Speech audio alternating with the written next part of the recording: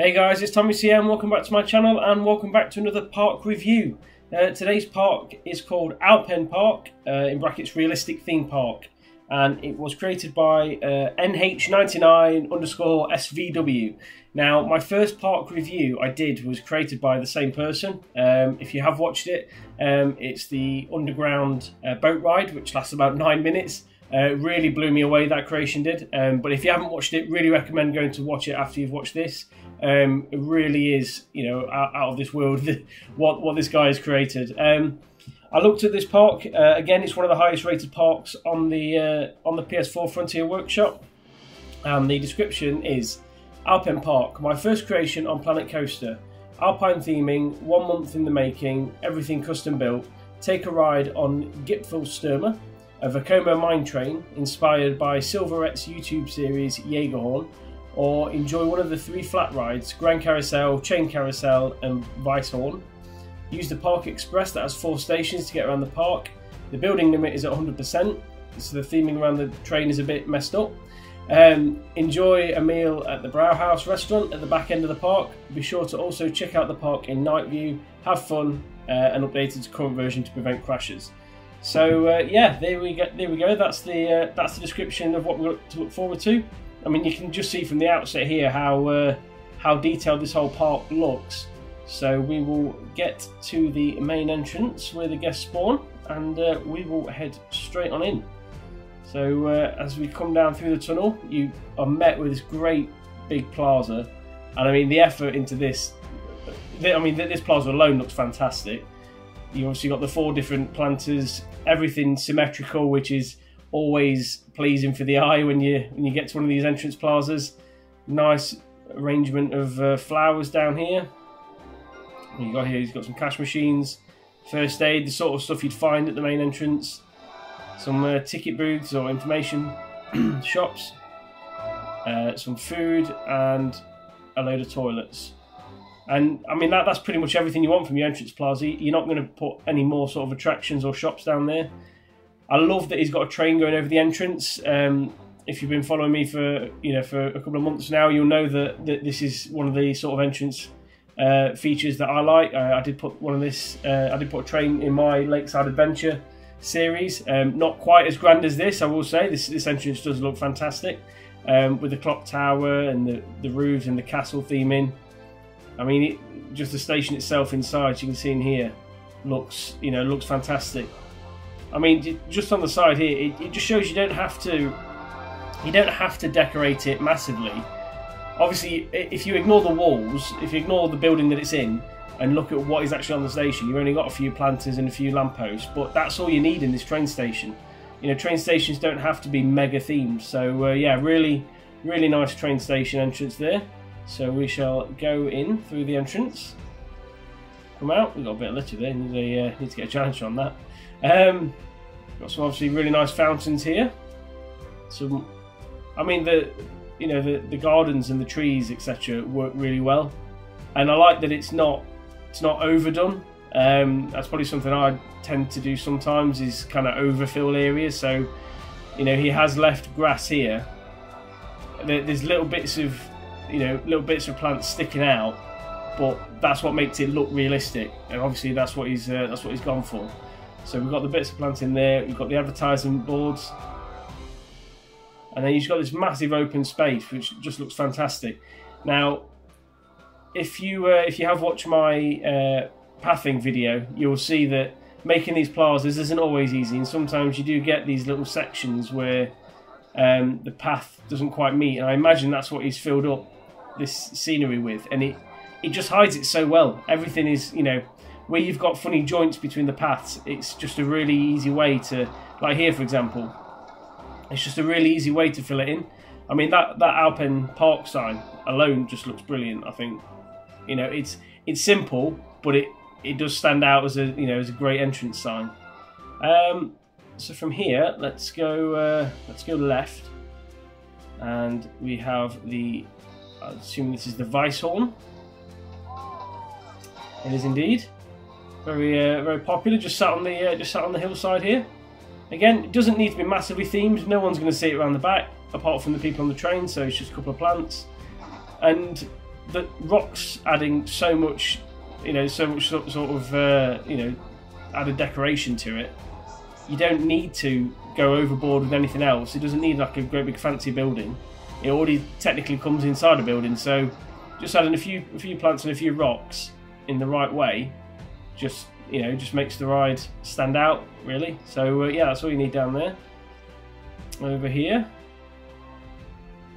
we have a chair swing, which I'm assuming is the chain carousel that he mentioned. I'm assuming the creator is German as well, judging by the Eingang and Ausgang signs for entrance and exit.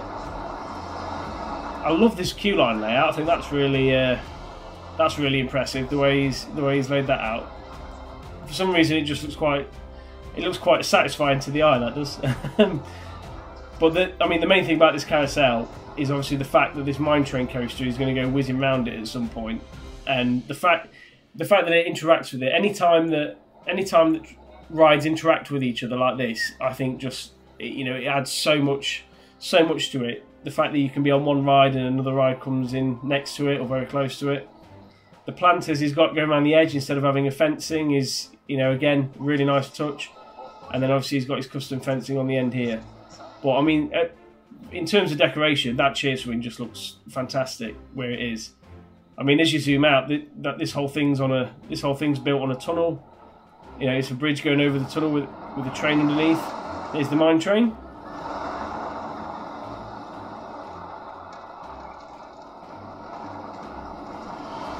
Yeah, that just looks phenomenal. I also like the little touches he's done. So here he's got like a staff maintenance gate. No one's obviously going to use that. There's no, mechanics don't go down there if they're trying to fix it. They'll just go to the station. But the fact he's bothered to put that in, and he's got steps going down here to the tunnel. I just think that's really, really cool that he's spent the time to do that. And obviously he's got it on the same side here again. He's got another path here. So yeah, really rate that. So I think that's it for down this bit. There is another train station here. So that is the second station we've seen. I know he said that because of the build limit he's not been able to theme it that well, but I honestly don't think that needs much more theming. You could go all OTT with it, but as a general park train station, I think that works well. Whether I've got low expectations or not, I don't know. But again, a bit of planting, a few lampposts, and he's still got the canopy in this bit. He's still built that over it. I think that works well. But whether that's just me. We shall carry on around this section of the park. What we've got here, we've got some vending machines and some seating. Another section of the mine train that comes out and decoration in the middle. I feel like this is a consistent theme throughout the park. I think the mine train is definitely going to be interacting with everything here. I think, right, so the mine train looks like it starts down here, so we'll head there last. So we'll go over this section of the park. And from the entrance here, we have some food shops, some seating areas, another outdoor food area, a couple of tables, nice little food court area, loads of selection for food there, and loads of seating. Really nice, looking out into the plaza, and you get a really nice shot of the coaster there as it goes by. You've got these fountains and the hill and the waterfall, everything. The viewpoint from here just looks brilliant. If these two can get out of the picture shot. Yeah, the viewpoint from here looks really good. Go down here. He's obviously got the carousel. He's used the hedging here for fencing. For me, the hedging is really effective on this sort of ride. To use that instead of a fencing, I think just makes it look nice and bright. You can easily add plants and trees to match it on the outside, and it just makes the whole thing look really nice. It's simple but effective. So yeah, I really rate that. Let's look down here. Oh, he's got like a fully functioning back of house sort of section. So behind all these restaurants here, look, he's got air vents. He's got all sorts going off. That is really good. He's taken the effort to make that and put bits of like scaffolding in the staff doors. And I'm assuming there is actually staff rooms down here. Let's see where this chap goes. Oh, coming out of there, I imagine. Yeah, so there is this staff buildings in there, so you can see him go in. Oh, he's loving life. That's pretty good, because looking at this, so you got a staff only route, so the guests will never come down here because they've got no reason to. There's no attractions for them down here, so they'll never come down here, but the staff will, and it just makes it look realistic when you're playing the game. Yeah, really rate that, and the fact that he's put a really nice facade on the front, the buildings all look really well themed, etc. And then you go to the back and they're just sort of square buildings and they look, just look really plain and boring. And that is a really realistic way of doing it. So yeah, really do rate that. I think that's spot on. And then over here we have another train station. Again, it's gone for a consistent design, and same as what I said about the other station. I think that does the job. I don't see any fault with that whatsoever. You got another bit of this mine train coaster, which just seems to be all over this part, which is fantastic. I can't wait to go on this. Got this bridge down here underneath the chain lift. I'm assuming, are these custom supports he's put on here? Yeah, they are. Yeah, so he's built some custom supports there, which look really good. And he's built that into the cliff face. There you see one of the trains on one of the block breaks.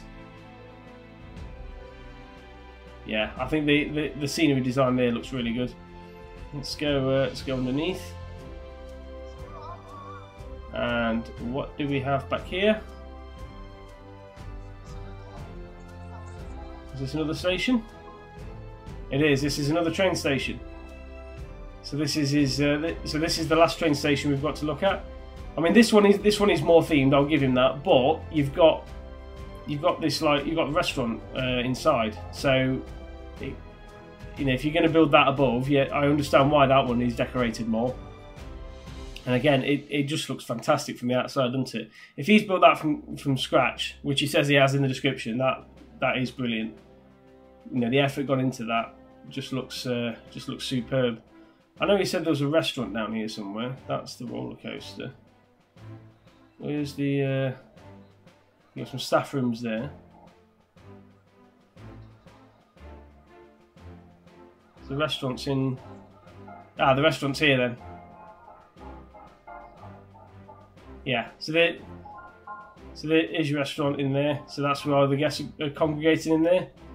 So yeah, really nice theme in there. Really good little restaurant built in. I can see why this park's at the build limit. It is frustrating, but I do get why there's a build limit on the game. It is to protect the consoles more than anything. I think just so that they can handle it.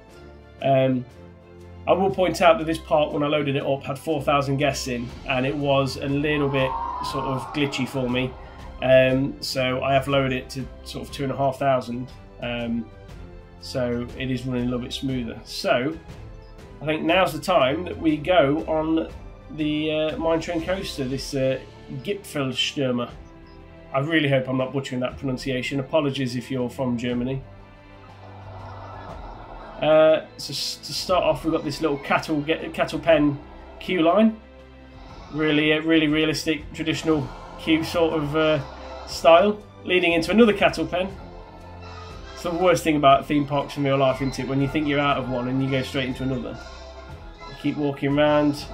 You got a little well. You got some more scenery, some rocks, some plants.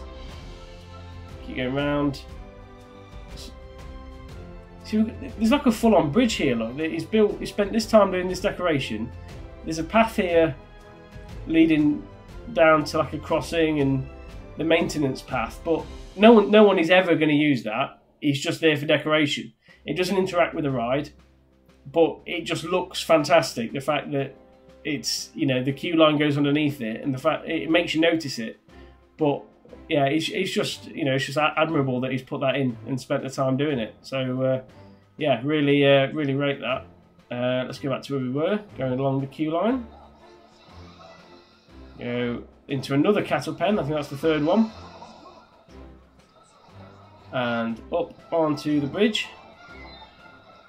I mean, that bridge itself looks fantastic. The way he's built that. You've got all the different arches. He's not just put 2 arches in for the track. You know, he's gone for a whole patterned bridge, which I think is, which I think looks really nice. And we shall go through. There is a train just sat in there as well. Look. So I'm expecting a few block breaks on this ride, but yep, we will go through. And we are finally in the station here. Which the train looks like it's leaning there, doesn't it? Is it me? Is that train leaning? What? I'll be honest, I've not built a mine train in Planet Coaster yet. Does the station track lean in the station? Or is it supposed to? That's definitely leaning. Right, let's have a quick look at the stats before this one takes off. So the stats are average for excitement, average for fear, and it doesn't make guests very nauseous. It is the most popular ride in the park. You can see there's a constant queue for it, which goes to results here. Perfect on the results. Track length 1,460 metres, blimey. Duration 196 seconds. Right, I think now's the time to hop on. We may get stuck at some block breaks, but we'll see them out and see what the whole ride is like. We'll hop on. I may go in follow view because otherwise we'll get stuck behind the entrance there. Yeah, chase into it. There we go.